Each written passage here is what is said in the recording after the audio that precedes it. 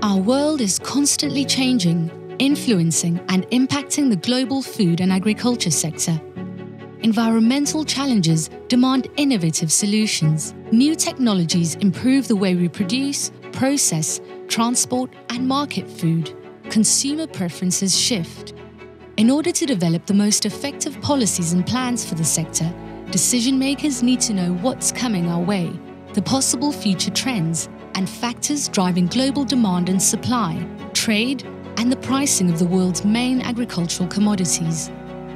To assist them, the OECD-FAO Agricultural Outlook provides a comprehensive baseline scenario for how agricultural commodities, fish, and biofuel markets could evolve at national, regional, and global levels over the next decade, analyzing countries in 7 geographical regions around the world and examining 40 different agricultural commodities, including cereals, oilseeds, meats, fish, dairy products, sugar, some fruits and pulses, and even cotton and biofuels. The Outlook is a rich and reliable source of information for government, industry, and academia.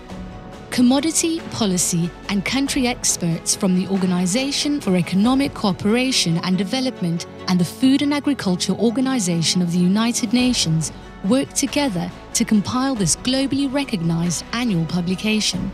Along with extensive research and computer modeling, they also consulted widely with experts from national institutions and international commodity organizations to come up with the most unbiased, transparent, and plausible projection possible.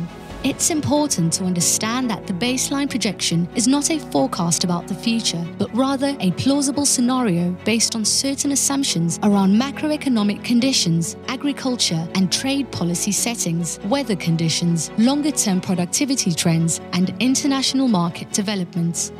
Given that there are risks and uncertainties associated with the baseline projection, the publication also discusses possible alternative scenarios with different market outcomes. The underlying modeling system can be used in follow-up ex-ante scenario analysis of individual markets, countries, and issues, helping to guide policy decisions, for instance, on the impact of the COVID-19 pandemic, the African swine fever disease, the growing demand for alternative proteins, new biofuel policies, and many others.